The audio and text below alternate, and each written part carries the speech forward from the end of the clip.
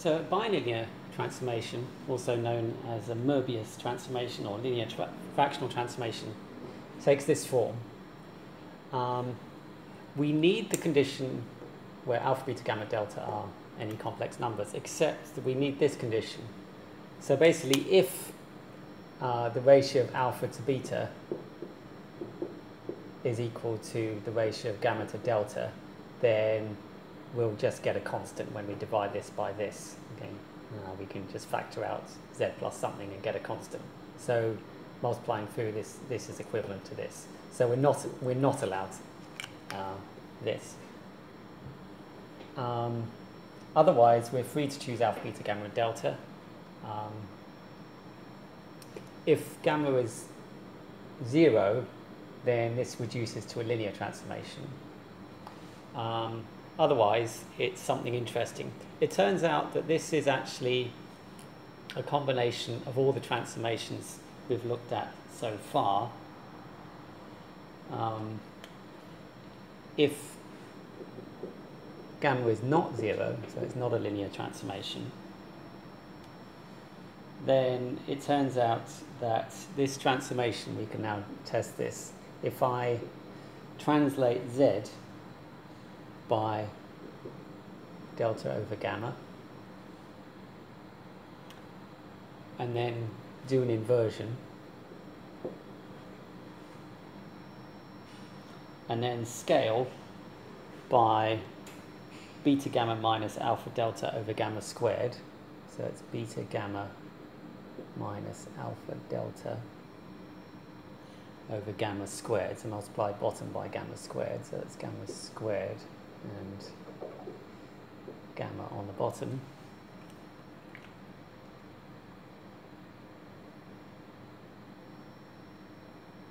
And then translate by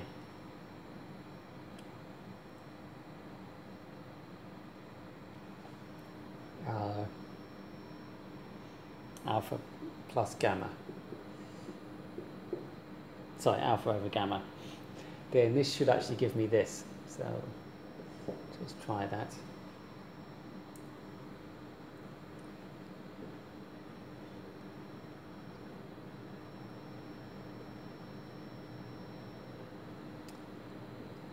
Well, the bottom is looking good. I'll take out a factor of gamma, and then use that to divide the beta on top, and then I've got minus alpha delta over gamma, and then I'm adding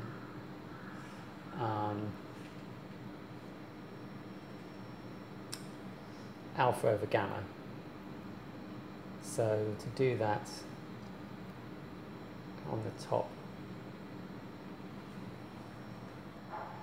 so multiply top and bottom by z plus delta over gamma. Then I've got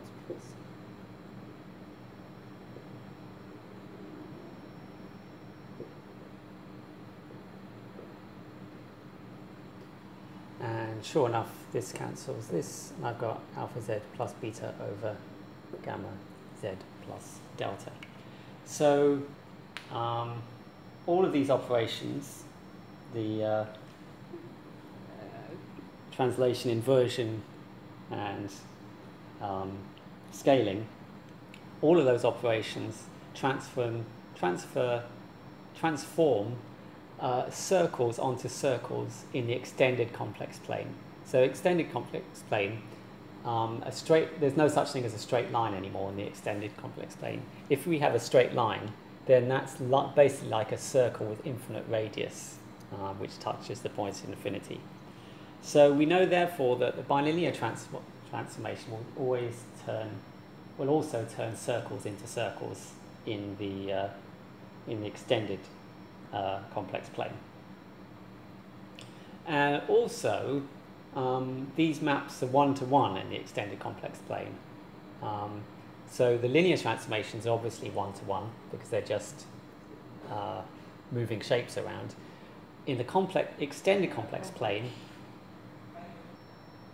the point 0 gets mapped to the point at infinity by 1 over z.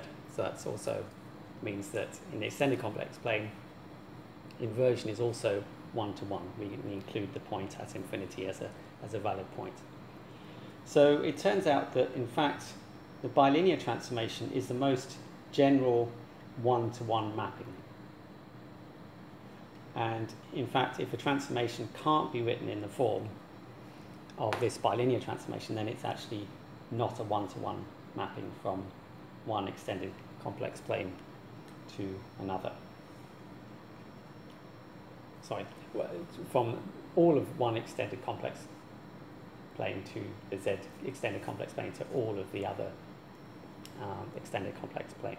So basically the bilinear transformation will map the entire extended complex plane to another entire extended complex plane.